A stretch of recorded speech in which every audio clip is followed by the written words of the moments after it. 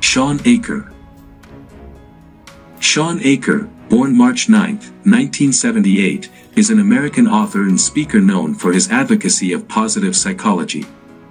He authored The Happiness Advantage and founded Good Think Incorporated. Education.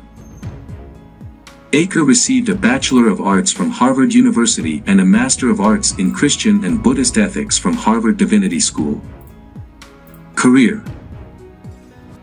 After college and divinity school, Achor worked as a freshman proctor and teaching assistant at Harvard University. He was one of the teaching assistants for Tal Ben-Shahar's popular Happiness course. In 2007, Achor co-founded Good Thinking with his sister, Amy Sun, and then later co-founded the Institute for Applied Positive Research with his wife, Michelle Gillen.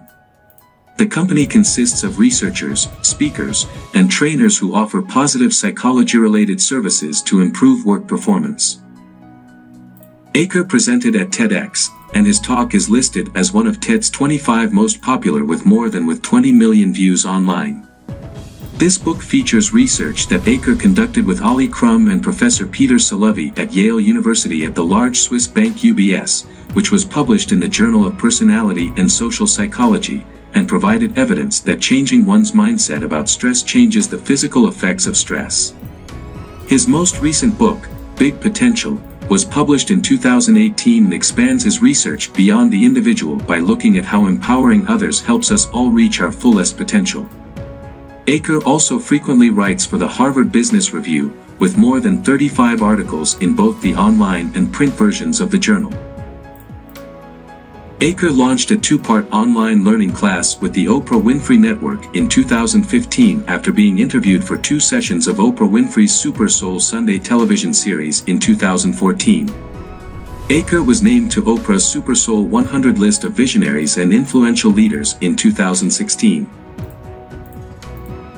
Achor co-authored the children's book Ripple's Effect with his sister, Amy Sun, as a way to bring positive psychology concepts to children. The book was later bought by Source Books and renamed How to Make a Shark Smile. Criticisms.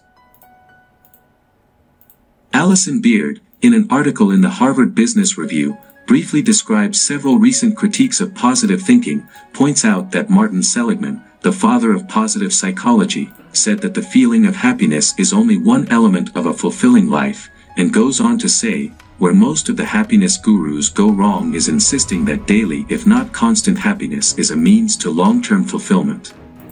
For some glass-half-full optimists, that may be true. They can stumble on happiness, the way the field's most prominent researcher, Dan Gilbert, suggests, or gain the happiness advantage that the professor-turned-consultant Shawn Achor talks about, or broadcast happiness, as Michelle Gillen, Achor's wife and partner at the firm Good Think, recommends in her new book. As I said, it apparently takes just a few simple tricks. But for the rest of us, that much cheer feels forced, so it's unlikely to help us mold meaningful relationships or craft the perfect career. Poor Ash's Almanac states, my much bigger disagreement is with Achor's anti-defensive pessimism stance, for all the good that before happiness did me, and believe me, it was a lot, abandoning. Defensive pessimism was a painful and emotionally damaging mistake. I explain my contrasting viewpoint pretty extensively in the notes, but simply put, I think Achor creates a false dichotomy between having a growth mindset and approaching the world with a positive mental attitude, as Gonzalez might put it, and using a margin of safety to overcome loss aversion.